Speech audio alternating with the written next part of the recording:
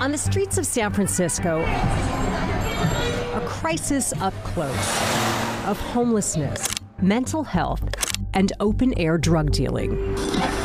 We are doing everything we can. We are making the arrests. A fentanyl crisis across the state of California. It is powerful, it is cheap, and it's deadly. So I've covered the opioid and drug crisis here for a long time, and I've always been curious about, the supply side.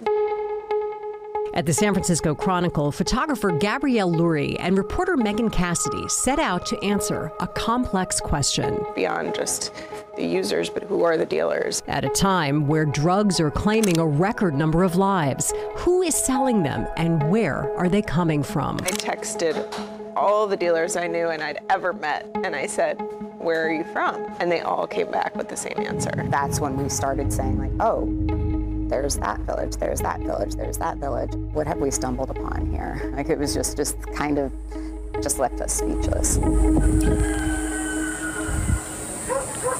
So we have been on a dirt road now for about an hour. We're not getting service here, so we have to ask people around for the people that we're looking for.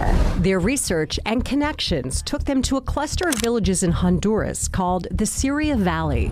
Do you think that all of this was farmland at one point? Well, there's some that looks like it still has some farmland. Even though it's thousands of miles from San Francisco, there were lots of reminders of home. Giant's bumper sticker, or like a Warriors flag, or somebody wearing a Warriors t-shirt. We started seeing the insignia all over, especially on the houses. There was a Giants logo on the gate. And I remember Gabrielle just saying, like, what have we stumbled upon here? More than 100 interviews revealed a clear connection between these small villages in Honduras and the Bay Area. It kind of snowballed. One person came here who we talked about. He's called the OG. He came here in the 90s. And more people started coming here. Their investigation included an extensive review of thousands of court cases. There's definitely people in that town that work legally and send money home.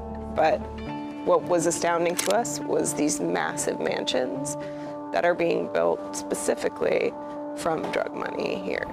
Most Hondurans reaching the U.S. find legal work, but in San Francisco, more than 200 Honduran migrants have been charged with drug dealing since 2022. Part of it, I think, has to do with the sanctuary city policies here. There's a million other reasons as well. And so I think that's what makes this story so complex. There are a lot of people who would like to do legal work, but that means finding an immigration attorney to help you get paperwork. That means, getting a social security number, or figuring out an internship. All these things take time. Cassidy and Lurie are hoping that their story adds awareness and perspective about one of California's most urgent issues. This is a much bigger issue than just the streets, just our city.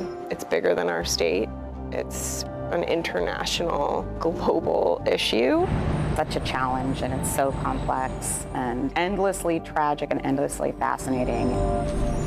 Deirdre Fitzpatrick, KCRA 3 News. Incredible journalism there. They took 2 trips to Honduras for this story, one for 8 days, another for 5 days. For this investigation, they interviewed 25 Honduran migrants who sell drugs or used to sell drugs. That includes one mother who spoke to them from prison. She talked about her role in a family-run fentanyl dealing business.